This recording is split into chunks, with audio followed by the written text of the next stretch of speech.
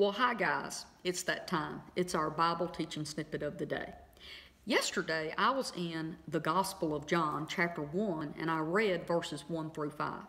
I want to go back real quick and just clarify something because I want to make sure you understand what I was saying. I used the Jerusalem Targum. It is a Jewish writing, and it is actually the first 5 books of the Bible. It's called the Torah, the writings of Moses, the first 5 books of the Bible. It's also known as the Pentateuch. Penti means 5. That's where they get the word Pentateuch. Okay, let me just throw this in for free today because I really want to say this. Right now today, and I have so much respect for the Jewish people, they teach their children starting at the age of 5 the Torah. Many of them, they don't force them to, it's not a law, and they don't force their kids into memorizing this. But many of them help their children memorize Scripture. And by the time they're 7, 8, maybe 10 years old, they know by memory the first 5 books of the Bible.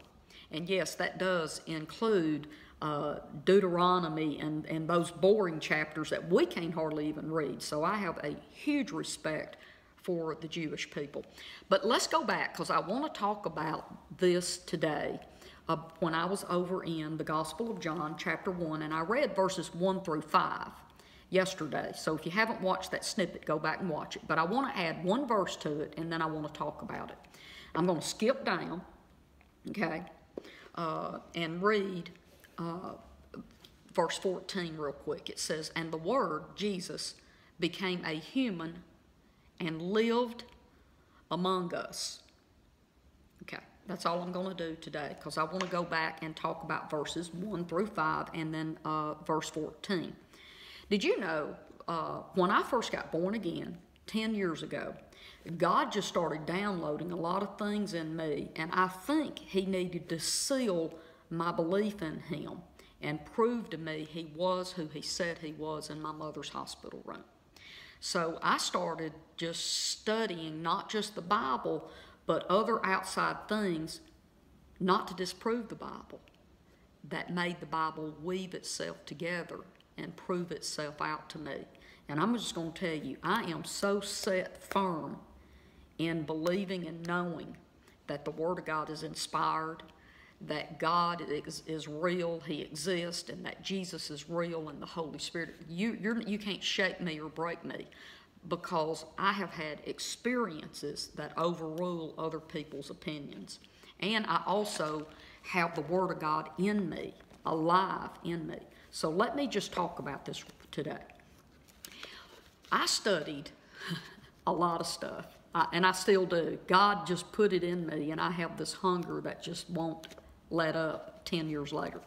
But I studied this. This is Fast Facts on False Teachings. I want to talk to you about that today.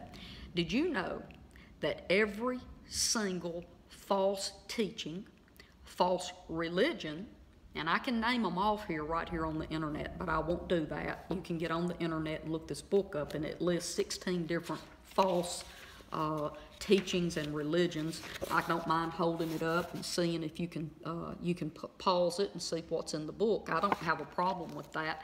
But all of the false religions, and let me throw this in for free, even denominations of evangelical Christian churches, different denominations within what is called evangelical or Christian faiths, will deny something in 1 John chapter 1 verse 5 or through these scriptures, and many of them deny the first chapter. And did you know that's why John wrote this? Is because it had already started in his day. And here it is 2,000 years later, we have false denominations set up that deny exactly what chapter 1 of the Gospel of John teaches. And it's verified through the Bible. But the people in those religions, those false teachings and stuff, are so deceived that they cannot read this one chapter and realize that they're caught up in deception. So let me go over, I want to show you how cool the Bible is, because John writes this. He talks about Jesus coming, being pre-existent with God, and him coming to earth and being a human being the Son of God, his one and only begotten Son, which is what we have to believe on to be truly born again and saved. But watch, I want to flip over, and I want to go over to 1 John. This is a letter toward the back of your Bible. It's 1 John chapter 4. And I'm just going to read this to you. Now, I am in the Amplified Classic Edition today. So here we go. Beloved, do not put faith in every spirit, but prove and test the spirits to discover whether they proceed from God. For many false prophets have gone forth into the world. By this you may know, perceive, and recognize the Spirit of God. Every spirit which acknowledges and confesses the fact that Jesus the Messiah actually had become a man and has come in the flesh is of God, and God is its source, the source of that spirit that's teaching. Okay, watch this. And every spirit which does not acknowledge and confess that Jesus, the Messiah, the Christ, has come in the flesh is not of God.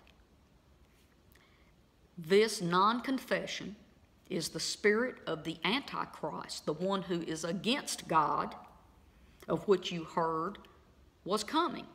And it is already in the world. I'm going to stop right there.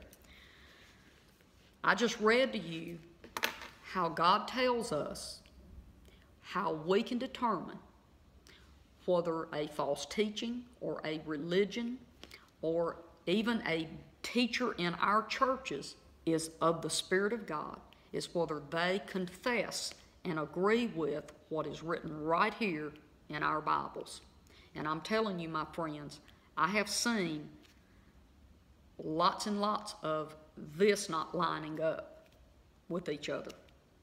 Now, I want to tell you one more thing, then I'm going to close. I also have known, now I've not ever had to do this, but I have had friends and other people tell me that they have had interactions with spirits. And when they ask the question, if this spirit is of God, and did Jesus Christ, the Messiah, come in the flesh from God? If that spirit cannot agree with and say out loud that that is true, then it's not a spirit from God. That type of spirit will get mad and either leave or argue with them. And I'm telling you guys, I've never experienced it, but I want you to know, many people who deal in deliverances and setting people free of demonic influences in their life will ask spirits that to see if they really are of God or if they are unclean and from a demonic realm. So guys, I'm going to wrap it up today. I love you, and tomorrow I think I'm going to just do a miracle story for you. I'll see you again right here on Facebook. Bye-bye.